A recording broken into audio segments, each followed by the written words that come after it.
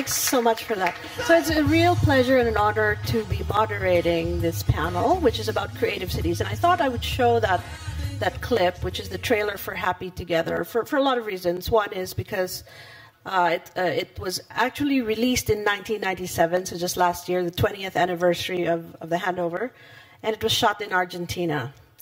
So this is quite special. I think it's a good way to frame our conversation today, which is creative cities. And so I thought I'd start by asking a few questions and then opening it up to the floor so we can have a conversation. So I'm going to ask each person what you think the most exciting, if you could just pick one upcoming event or development in your projects or in your cities that you're most excited about, what would it be? So let's do it very quickly, I think. So we'll start with Magnus, and then. Well, I don't want to steal Duncan's thunder, but I'd say M+. I think it's going to be, You're not excused, Duncan. You have to stay. Sorry about that.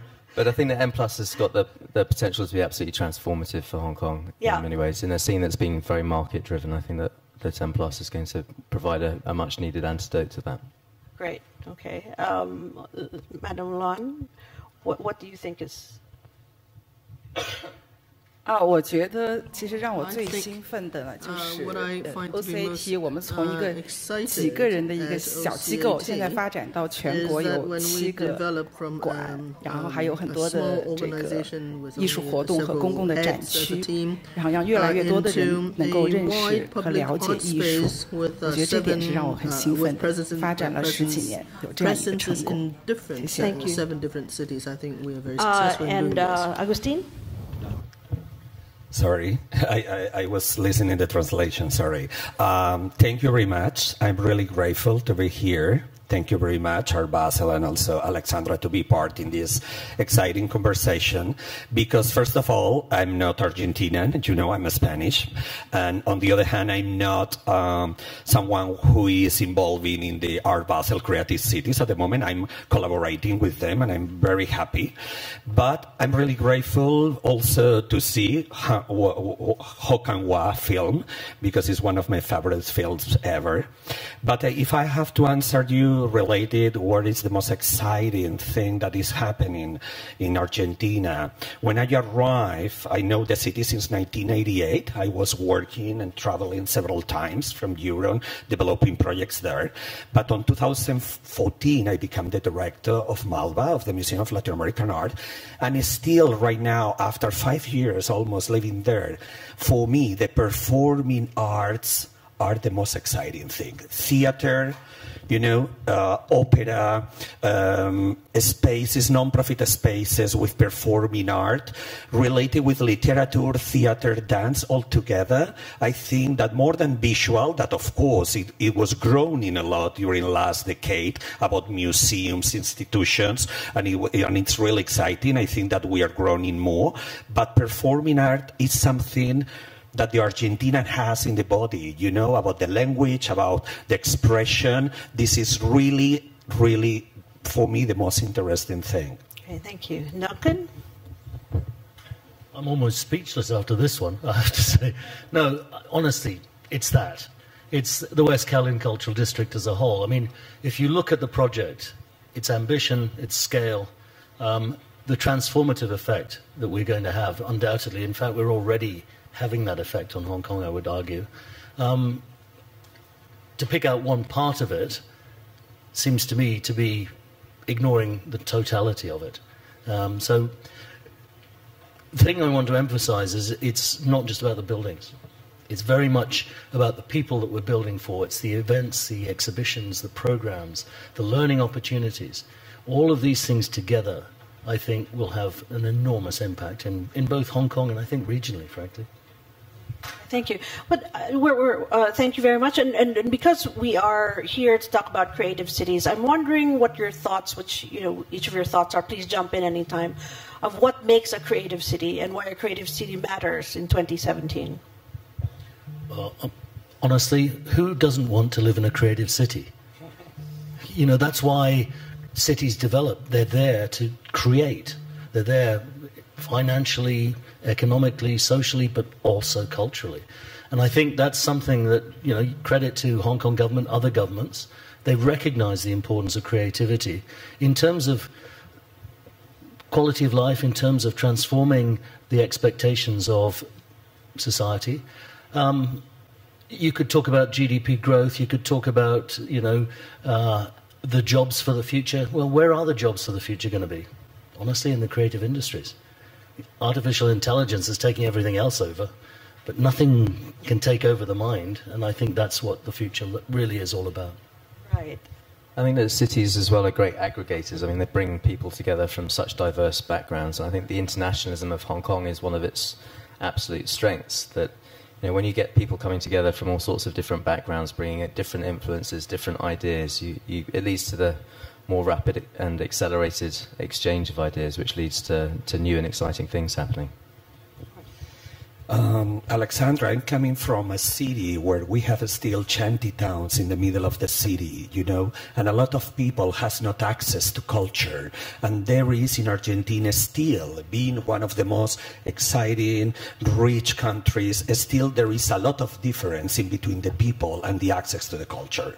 So for me, the creativity is not only to improve the artists, to give the tools, to give the money, to allow the people to create, also is how it's important that the culture, in all the different ways and disciplines, could make a social change in the real society, in the people and the children that are now 5, 6, 7 years, that later they can arrive to the university, they have and they should to be access to all the knowledge that the people with more money and more wealthy they have right now in Argentina. It has to be one of the main goals for us, and also not only for the Argentinians, the politics and all the society.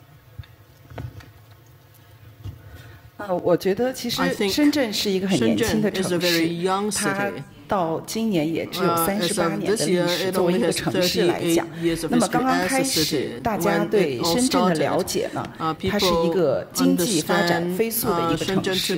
在80年代初期，大家对文化和创意是很陌生，而且在这个领域是一个空白。到了90年代初，大家开始关注文化，关注创意。那么我们通过我们的美术馆，通过我们的公共活动。另外，在这个经济发展的这个阶段，所以更多的人来关注这个事儿。那么到了2008年，深圳就变成了一个设计之都，联合国教科文组织授予的设计之都。越来越多的人更愿意把深圳作为一个创意城市，而不是一个经济特区。当然，它这个是需要经济来支撑的。那我觉得我们这个深圳，我觉得最让我兴奋的就是可以举一个例子，关于创意的，就比如说微信，它是源于深圳，它是由这个腾讯公司创造出来的。那么现在改变了我们所有的生活，改变了我们的工作，改变了我们方方面面，让所有的交流和工作联系都变得越来越方便，而且影响到全世界。我觉得这个是一个了不起的创意，也是我作为一个深圳人值得骄傲的地方。This is true. I would like to follow up with this question. I have a follow-up question to that then. Where, in a city where most people are migrants, where it's developed so quickly, why does art matter in a city like Shenzhen?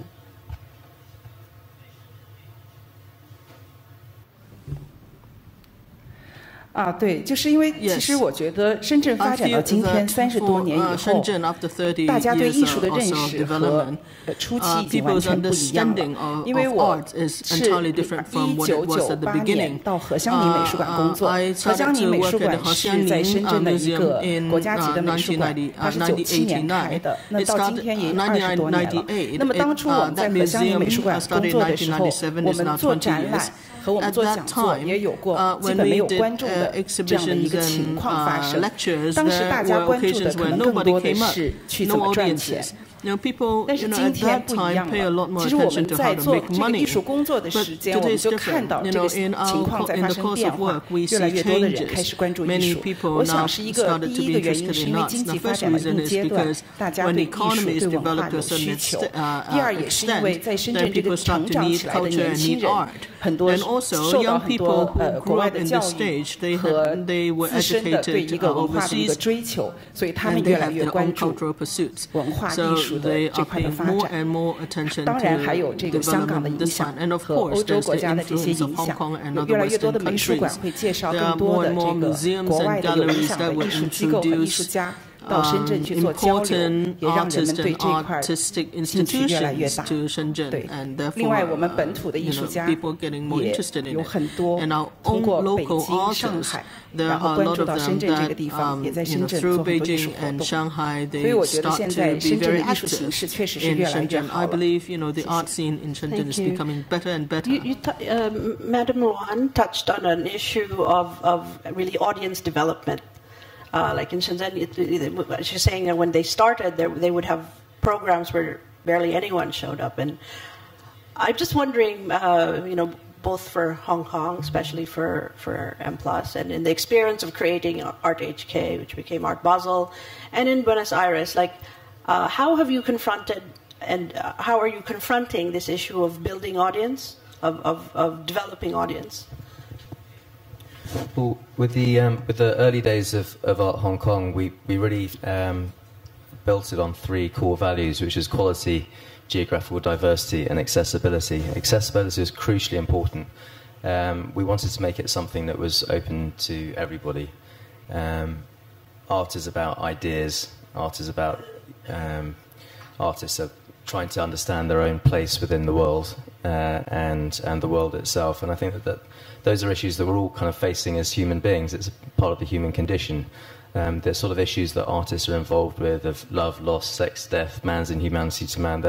They're issues that we all face. And so I think that sometimes the art world can be a little bit self-referential, a little bit navel-gazing, and a little bit intimidating. So it was very important for us, especially engaging with a relatively new an audience that was relatively new to engaging with art, that we could try and make it as open and as accessible as possible. And that was done through education programs. We worked with Asia Art Archive. Claire's, I can see, sitting in the front row, and obviously Alex is very closely involved. Also with Parasite Art Space, who were conducting guided tours that could unpackage some of the art on show. I think it was really central to the success of things. And we saw, people were quite sceptical initially as to whether or not the art fair would take root here. A lot of people talked about it being a cultural desert at the time when we first arrived, which wasn't the case at all. But quite rapidly, through creating an event whereby we could try and get the general public to attend, the audience grew very rapidly from 19,000 the first years to 27,000 in the second year to, by the time that Art Basel came on board, we had an audience of around 55,000 per, over a 5-day period, which I think also gave the government a certain amount of confidence as well that West Kowloon and M+ was going to be able to generate an audience. I think that it really demonstrated that there was an audience for art and creativity in Hong Kong. Thank you. I will just jump to Buenos Aires for a little bit. I can explain you the situation, what I understand through as a director of a museum, So, but for me it's important when I arrived to Buenos Aires first to understand really which one it was our different audiences, So first to make an analysis about who were there, because of course that you have to work to be loyal to the audience that you have, but later to work really hard to the ones that they have not the access to that for many reasons. Ones because they are lazy, they are not interested in art. The other ones because, they don't feel that it's interesting in the program, or because they don't see that it's diverse and they are inclusive in the program. So we were... Right. And just to dial back quickly for people who don't know the program of Malba, can you quickly explain the origins of the museum and what the current program is like? So you want that they work? Just a little, no, just a little example of how Malba was founded and what you present now. So to give it a framework, because I think... You know, Malba is a museum of Latin American art, mainly for modern and contemporary art, founded in 2001 by Mr. Costantini. He is a collector, it's a private museum. And so the program is mainly focused on Latin American art. But the thing that I was trying to do is to work in a transversal way for the different departments and understand that the work that we are developing, it's something not only internal, we have to build bridges with the different communities, local, national, and international. So we're working really hard to understand who are the people that they never access to Malba, for many reasons, because they have to pay a ticket, because maybe they thought that it was so intellectual or so boring, I don't know, you know, there are people that they are not interested in, and we were building one by one, face to face. That's why public programs, education, it's so important. Made in also a lot of alliances with many festivals in the city. The Festival of Literature, Filba, the Festival of Cinema, the Gay Festival for Gender, the Festival of Dance. So this, it helps us also to have a public and to understand much better where was the interest for the different communities. Also to work really hard with the people that has not the access for social and economical reasons. We are really close to one of the main important shanty towns in the city, so we started, you know, different programs because the young kids feels that they arrive to the museum and it's like a cathedral. This place doesn't belong to them, and it's like, no, you are really welcome, and you can do many things here. You can, you know, this is also your house. But for that, you have to understand what kind of culture they have and not to teach them, because many of these immigrant people, many of these people from the north of Argentina, they have his own culture. They have the traditions, they have the kitchen, the cook culture, they have the oral culture, and you have to develop programs also in relation with that. On the other hand, we were really, we took advantage in the way that we wanted to create a very diverse public. So 45, yesterday I was talking about this, 48% of our collection now represent women artists. When I arrived, it was 17%. 17 when I arrived, and now it's 48. There was only 8 countries from Latin America represented in the collection. Now it's more than 14.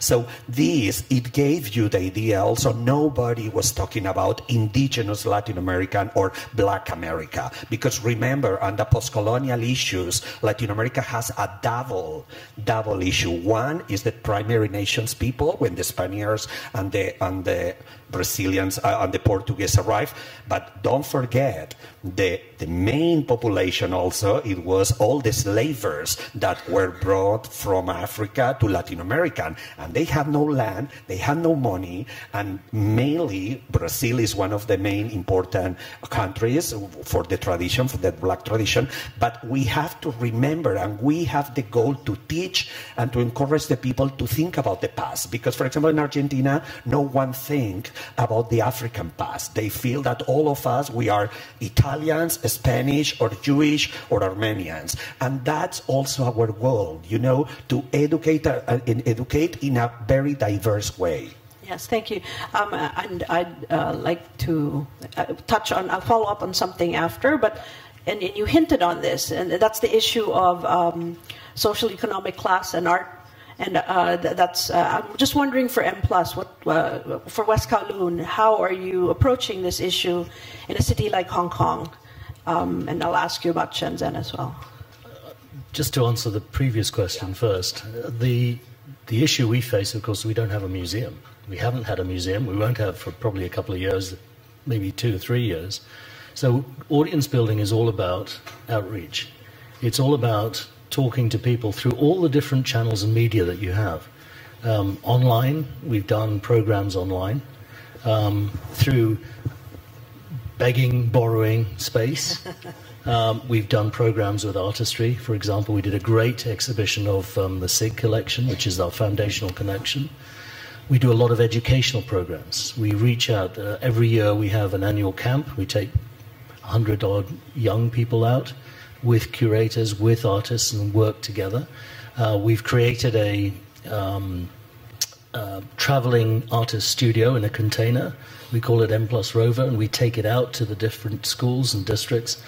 And we're building the audience even before and in parallel with building the building. You have to. If you look at it across the district as a whole, it's the same issue for us. Hong Kong has a very strong foundation of culture. I think, it's evident. You go out to any of the districts, you can see programs, you can see events, you can see there's a fantastic art with a disabled group here, there's a fantastic group of miniature modelists. There are so many different aspects of this. The challenge for us is to really get a focus and an identity and to try and develop it to the next level. So we work with partners. Asian Art Archive is a partner for this, has to be. So to come back to the second question, which I can't quite remember, to be honest with you. How do you bridge, not quite bridge the gap, but how do you address audiences of different socioeconomic class? It's perhaps less stratified than in Argentina and Buenos Aires. However, I think this attitude, well, that's a palace that we're not party to, it's not our place, is still something that you have to address. And you do that by getting to people young. It's the best way. By giving them a reason. If you look at the video that's showing, you'll see there are shots of people just in the park. What we're saying to them is, this is your space. You tell us how you want to interact with the space. Bring your dog, bring your cat, bring a bottle of wine, sit on the grass, just enjoy it, so that it becomes a familiar space for them, so that it isn't this them and us.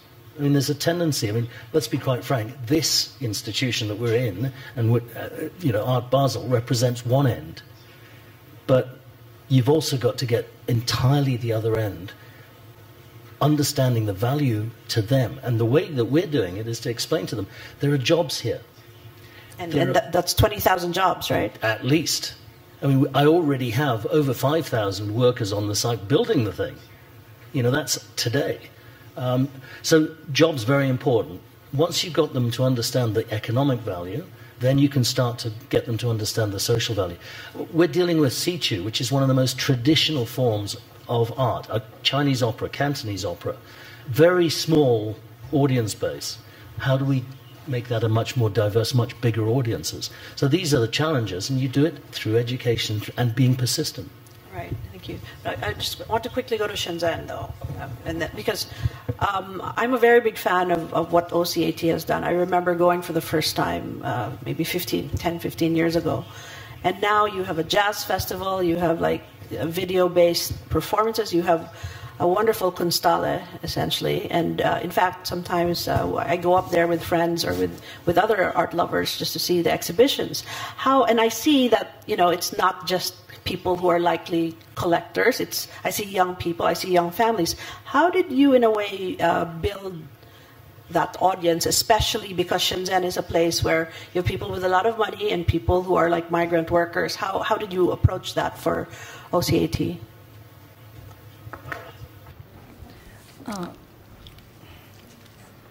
For Shenzhen, in the case of Shenzhen, it's an immigrant city. So, in OCAT's perspective, all of our constituent buildings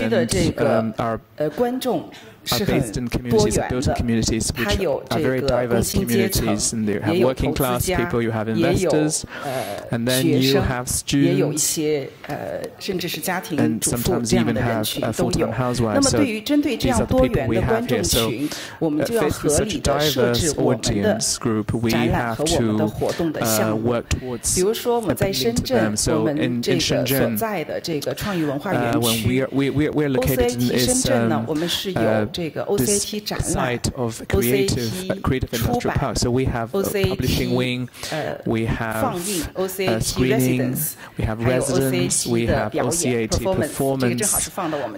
So we have different sectors, so which also is located in our program. So we have public programs as well. This one is like murals. We've invited Zhang Xiaogang and Wang Gangyan, Fang Lijun to do murals for the 3 metro stations near OCAT, and so they paint large-scale oil paintings for these stations. So professional events and programs. We have also some more accessible programs, such as the Jazz Festival, the 6th one we have this year that you mentioned, and also Creative Festival, and also a Cartoon Festival, and T-Mart, which is fortnightly event. We invite young, upcoming professionals, designers come to this market to showcase their design, and you can actually sell at the market. So this kind of inspires passion about the public passion about that. So in Qian, in Beijing, of course, mostly in Shenzhen, we have different academic orientations, not just professionally. We actually adhere to a very high standard, academic standard. In addition to this, in public programs, we are hoping that build on our academic excellence, we will try to appeal to a wider audience. So just to echo, we shouldn't, panel panelists, we shouldn't let people see it art as an ivory tower or as a cathedral. I think we want to make it part of our life. I think we've partially succeeded in that. I think OACT has become part of Shenzhen's life. And of course, you've had the advantage of having a lot more time while like M+ is still being built and everything else. Sorry, I had interrupted you. How do you approach it? No, I wanted to give you just one example, for example, about all of this relation in between economy, society, and museums, all the access to the culture. For example, we have one program during many years where the people from the pedagogical and educational department goes to different schools, not in the city, in the suburbs. You know, remember that Buenos Aires, we are 8 million in the center and 10 million around. And the circle, this we call the Gran Buenos Aires, the big Buenos Aires, mainly it's, there is all kind of difference, people, classes, they call classes, but there is a lot of people under an estimation economical situation. So we work really hard with different schools where every morning from 10 to 12, we open the museum at 12. More than 600 students, mainly for the primary schools, comes. 300 from private, really wealthy schools, British, Lycée Français, blah, blah, blah. 300 no. And the students coming from the primary schools, really wealthy, the private ones, pays for the ones that they have not access. And they understand these people that has the opportunity and has the money to build the future of Buenos Aires as a big city, as a cultural city, understands just when they are 10, 12, 15 years old that they have one goal, you know, that they have the necessity to give they belongs, you know, the economy, the welfare that they have for the people that they don't have. And also to, not only to give in the sense to feed the people, you know, to create platforms and to create something for the future, for the welfare that later it's coming and it's part of the sharing structure. This is one of the most success programs. It's just an example, no? And on the other one is like you saw all of the time, I try to do so many exhibitions and projects not only inside the museum. What does it mean, a museum? The museum is not only the white wall, you know, it's the relation and the exchange, the sharing. So, for example, you have this project of Leandro Ehrlich, when we cut the most important monument in Buenos Aires, the obelisk, in the most wider avenue in the world, 9 de Mayo. So everyone, the taxi drivers, the people in the schools, everyone was really shocked about what it was happening there. And later we put just the last part in the outside of the museum. It was completely a free project. You know, we tried to do, even being a private museum where we get money from the tickets, and it's really important. You know, we don't have the money that we want, or all the money, but we try to create new audiences to feel that the art and the culture is part of the day life, and later they can come to know more about the things that there are inside the museums for the Frida Kahlo's, Diego Rivera's, Mira Schendel, or other important pieces from the avant-garde and the contemporaneity of Latin American art. All right, thank you. So challenges. What has been the toughest hurdle in a way to realizing the goals that you reach? I think, and if we can start with Magnus, like when seeing how this has all developed, what was the toughest thing for you? 2008 was the launch edition of the fair. Lehman Brothers were our lead sponsor. That gives you a bit of an indication. But I think initially it was just a very different time when we were trying to persuade galleries to come to Hong Kong. We started recruiting galleries in 2007. Everybody was saying, "Why Asia?" Nobody really understood the potential of Asia at that moment. Obviously, nobody's saying why Asia now, but it was, I think, sort of just establishing our credentials and our credibility. We didn't have a background in art fair organisation. We were just starting out, but I think that really going out there early on and trying to establish a support network within the city and to try and make it seem. Or to try and communicate that this could be something that could be good for everyone. One of the things that art fairs have the potential to do is to put the spotlight on a particular city for a particular moment. And you can either sort of keep that all to yourself, or you can actually use it as an opportunity to showcase the great things that are happening within the city. And we were really thrilled that we were able to work with organisations like Asia Art Archive, like Parasite, and like Photon, for example, to actually send journalists to discover these places who perhaps hadn't come across them before, send VIPs and collectors to discover artists.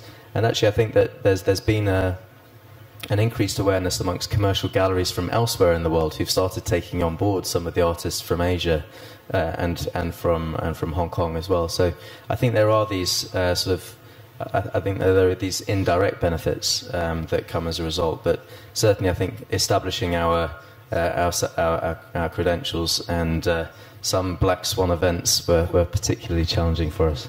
Thank you, Magnus. Madam Luan, like what continues to be the biggest challenge for you? 我觉得对我来说，对 OCAT 来说，最大的挑战就是怎样能够坚持下去，把这样的一个模式能够坚持下去。我觉得，因为我们现在做事儿更多的是看人，如果这个人在坚持，他这个事儿可以做下去。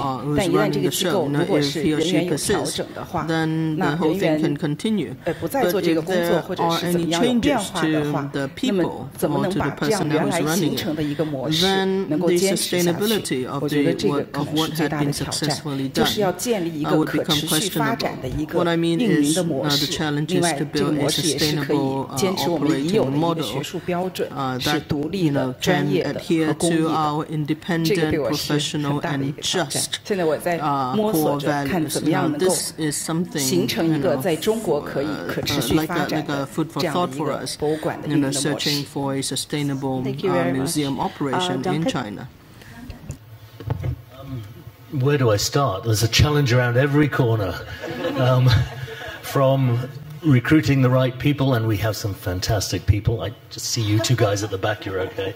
To the imminent opening of the Sichu Center, to dealing with issues relating to snakes in the park. You know, I have a multitude of challenges. Someone asked me recently, what keeps you awake at night? And it's not so much what keeps me awake at night, is how on earth do I get up in the morning? It's a challenge that is so wonderful to have. You can't imagine being involved in a project of this scale and potential impact. It's just so wonderful. If I was to put my finger on the immediate challenge, the one that I'm worried about today, it's literally, what are we going to do to build that audience for the C2 Centre? We open it end of this year. It's going to be a wonderful facility, but where are we going to fill the seats? Where are we going to find that younger audience that will allow us to sustain it going on into the future? I'm sure the first few days it'll be packed. People just want to see it. But sustaining it, right. That's the challenge. Right. Maybe you can distribute tickets to the queue outside. Yeah, by the way, free tickets. Anyone who wants a free ticket, just see me later, or Alison at the back. She's very happy to give out tickets. Did you see the queue? Yeah, I saw that. We're actually going to come next year and just sort of give things out. It's gone all the way up to the crosswalk near going to the Chinese embassy. It's like amazing. So Agustín. So when I arrived at the museum in 2014, and even right now, the big challenge, it was and still it is, how to manage an institution developing long-term projects when your annual budget and the annual economy in the Argentinian daily life has inflation of 42%. The first year, 30 the second year, and still now is 25%. So imagine that the money is like you get, for example, $1 million in January, but later on May, it's liquid on your house, it's 700, on October it's 600, and when arrive December, you have 550,000. So imagine how difficult and how you need a lot of challenge and, to take risks, how you manage a program, doing partnership with international institutions like Metropolitan Museum in New York, like National Gallery of Canada, like, museums in Europe, and also Jumex Museum in Mexico. So it's really hard. The good thing, it's a double. This is the bad thing. The good thing is like, I made a MA on economics during these 4 years. I feel that I know more about economy and how to manage and run a company, because it was something, being European, being a director during 10 years, being comfortable in Spain, having, a very good budget, annual budget for the government, being in a public institution, in the Welfare Society of Europe, even later that became really critical, after 2009. But even like that, when the Europeans, we talk, and even the Spaniards, we talk about the crisis, I said to my friends, darling, you don't know what does it mean crisis. Even if you are really fucked up now in Spain, you don't know what does it mean crisis if you are not in a country like Latin American. So it was really hard. But on the other hand, I have to say that one of the most incredible things in Argentina is like the artists and the collectors and the people. They understand the responsibility and they have an amazing creative mind with few money, they create amazing things and they share a lot. Someone, they give for free a space to a young artist, they order some money to a collector, so they know how to manage, and they made a really high standard production with really few money, but with this net of sharing all of these relations and on the goods, that they have. This is really incredible. I think that this is one of the main incredible things that I experienced during all of these years. Thank you. We've been talking about ourselves, and we have so much else we could discuss among ourselves, but I think we should be generous and open up the conversation to the audience. If there are any questions, we welcome them now. There's a mic. There's the mics over here, so just raise your hand and it'll get to you. Good afternoon. It seemed to me that in Buenos Aires, your challenge or your target is very much society-oriented, whereas Hong Kong and Shenzhen is more tourism-oriented or... yes, well, I'll leave it at that. You can contradict me. Maybe it is because I'm a director of a museum. I come from a curatorial background, you know, so maybe this man has a big companies to run and to understand more the global view. My view is more like to have is a day life thing more in a very small scale. I think that Kowloon is really impressive. This man has to deal every day with so many things around, not only a museum, like 5 museums, 2 museums, 5 arts, performing arts. Performing art, gardens, you know. So I think... Snakes. Yeah. So it's a different point of view. That's why when I got the invitation by Art Basel and Alexandra, I say I can speak through my experience being a director of a museum, you know, and has the relation. Also, Malva, it's a very small museum. You know, we have 2,000 square meters for show space. Only M Plus is going to have 17,000 square meters. So imagine, for a collection space, I have 700 square meters. They are going to have, you know. So I think it's really, and that's interesting, no? That all of us, we have different perspective and also different approaches to the public and the society. Right. And just quickly, what is your audience numbers? How many people do you welcome to your museum every year?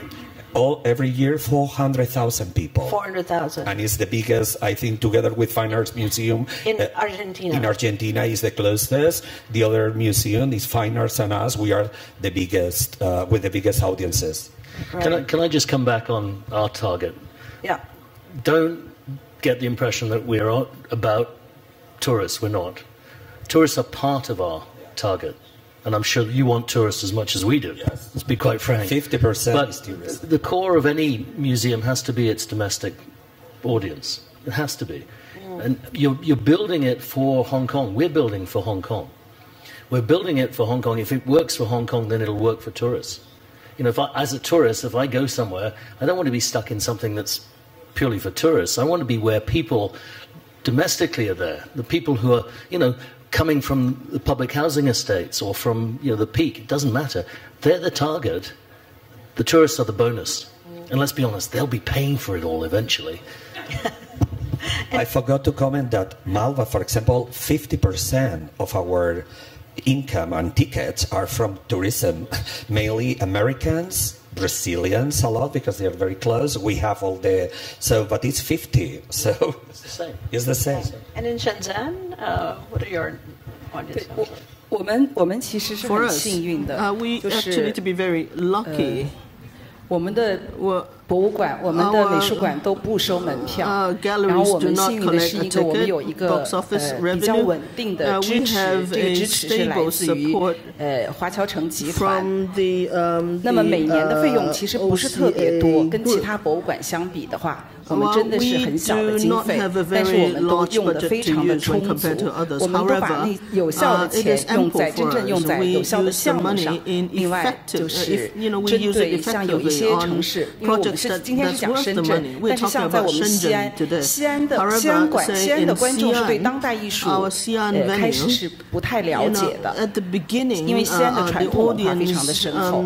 但是我们在做 OCAT 西安馆的时候，我们做了很多的公共活动，虽然我们的经费有限，做展览是很不充分的，所以每年的展览数并不多，但是公共活动特别多，也是针对不同的观众做的公共的活动。比如有西安对话，它就是像我们今天这样，它是不是艺术专业的人对艺术活动的一个对话。那么有西安周末也是针对这个市民的，另外还有美术馆，学校在美术馆。 就是针对学生的，所以它根据不同的这个观众来设计不同的公共项目，能让更多的观众走进来，真的也不仅仅是旅游。谢谢。Magnus, yours. Yeah, I was just going to say that I think that the idea of tourism and local audiences is a really interesting one. I think that just to reframe it slightly is to talk about audiences in terms of local and international audiences, and I think that Hong Kong is in this really, really extraordinary position. There's probably nowhere in the world which would be a better context for the museum that's being built here. And I think there's a real need to provide a counterpoint to the Western-dominated view of art history. And Hong Kong's in this unique position in that it's neither convinced by a Western-centric view of the world, and nor is it beholden to a kind of a dominant domestic cultural agenda. And so I think it has huge, huge credibility and huge convening power.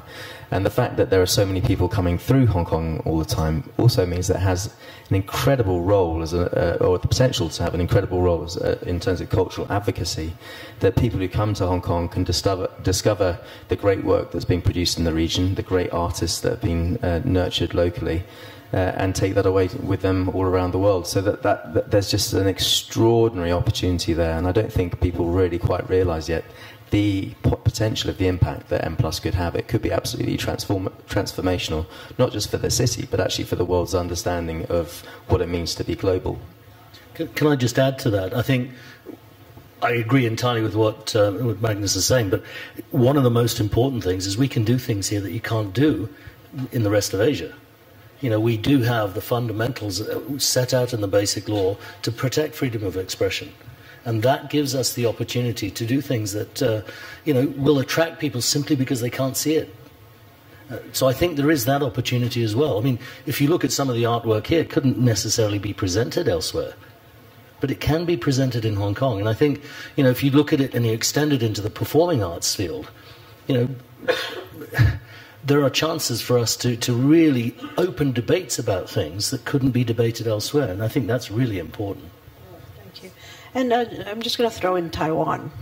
I know it's a Hong Kong, Shenzhen, Buenos Aires conversation, but Magnus, you're looking at a new project in Taiwan that launches next year. How are you looking at this local versus foreign binary as far as an art fair goes, like a new art fair? Thank you for the plug. We're launching an art fair in Taiwan next year called Taipei Dangdai, which is going to have around 80 galleries. And I think that Art Basel has now really asserted itself as the global art fair for Asia. I think that position is clear now. But I think that there's the room now for a different level of art fair, for domestic art fairs around the region to step up a gear. A lot of the local art fairs are organised by the Gallery Association, which are democratically determined rather than meritocratically determined. And so there's a need to bring in sort of global standards of practice in terms of selectivity, having a selection committee that can review all the applications and ensure that there is a strong lineup of galleries. And that is really important in terms of giving credibility to the local galleries that are participating, because if they're seen through the lens of a selection process that they really actually belong there alongside very strong galleries from elsewhere in Asia and elsewhere in the world, that can become an imprimatur of quality that really helps them to establish credibility within a domestic audience and within an international audience. What about audience? For us, I think that we're really interested in trying to develop the audience at every possible level. Accessibility, again, is going to be one of the key things that we want to drive, to sort of demystify the art buying process, to try and demystify the art world to a degree. There are very established collectors in Taiwan. There are collectors that have been buying from galleries for many years. There are collectors that haven't bought at all from galleries and have been buying exclusively from auction. And then there's people that haven't been buying art at all and just the general museum-going public. But audience development and accessibility is going to be crucial to our activities and to building the pipeline for new collectors and new patrons for the future. Sure. Okay, thank you. One last question, then I'm afraid I'm out of time, so we'll take this one. Hi, my name is Raj. If you look at late 70s, early 80s New York, which was the hot time, the end of the Warhol era, New York New Wave, and the Lower East Side, and what happened was there was a lot of grime. There was a lot of grime that gave the rise to Basquiat, Keith Haring, and all that. And without that, pre-Reagan, pre-crack cocaine thing that was New York's petri dish, you wouldn't have New York today as an art center. I don't think it'd be. And New York is getting more boring. That was established. You can smell that, right?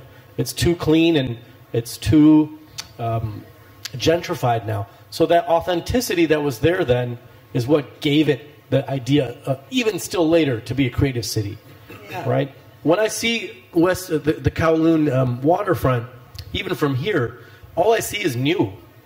And so, are you doing things? How are you preventing yourselves from being slaves to the developers?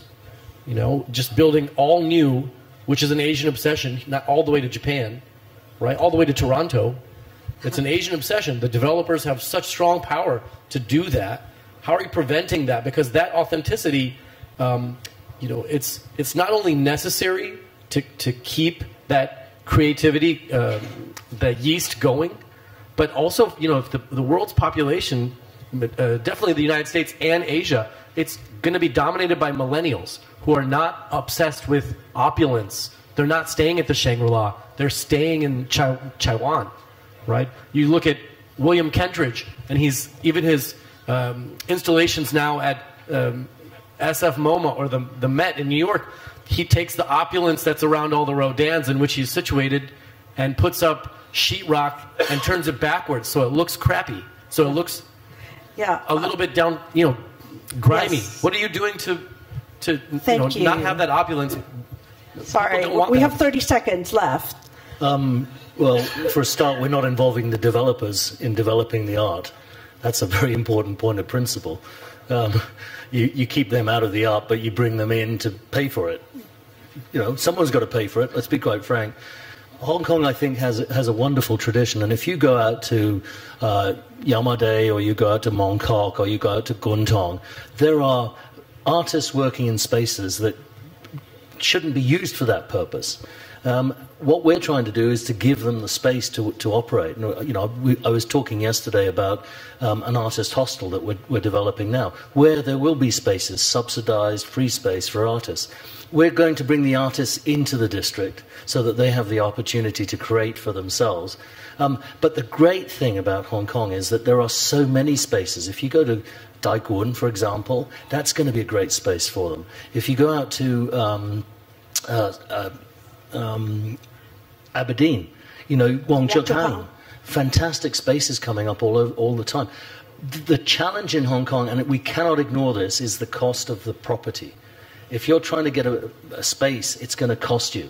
So our role is to provide that space, both for young, up-and-coming artists, but give them a chance to rub shoulders with a very established artist. Get that interaction going and create something new. But I agree with you. You've got to have a bit of grime in there. And so, yes, we're not going to be perfect. We're going to have the graffiti. We're going to have all of these different art forms. But it's all going to be given a focus. And I hope that West Kowloon will give them that focus. Okay, thank you. Madam Luan would like to reply. 我也想回应一下，其实我们在深圳。其实你会看到很多，当然我们有新的建筑，你也会看到很多的跟这个城市有关的，甚至是比较脏乱差的地方，也在做艺术，能够让更多的人进入进来。比如说我们刚刚结束的深港建筑双年展，那么它就是在我们的一个南头古城作为主展场。那个南头古城可能是在没有深圳还没有成立市的时候，它就是宝安的一个镇，那里是可能。The town is under the Bao'an County. 不那么干净，不那么多高楼大厦的地方，但是在那里我们也可以把艺术做得有声有色，有很多艺术家，也有国外的，也有国内的，有年轻的，也有一些年纪相对比较大的艺术家，都在那边找到了灵感，来做了很多艺术。另外，我们 OCAT 在中国的每一个馆。现在有5个都是旧的厂房，像这个就是旧厂房改造的，它并不是那么的鲜亮外表， They don't look fancy, glamorous, but it carries a lot of memories about the city they're located in. So what the audience member said is a timely reminder that we have to draw on all resources and penetrate into every corner. I'm afraid we're out of time, so thank you, everyone. Thank you to the wonderful panel we have today. And a special shout out to Stephanie and Louise who have put this together. Thank you very much, and I look forward to seeing all of you in Buenos Aires, Hong Kong, or Shenzhen soon.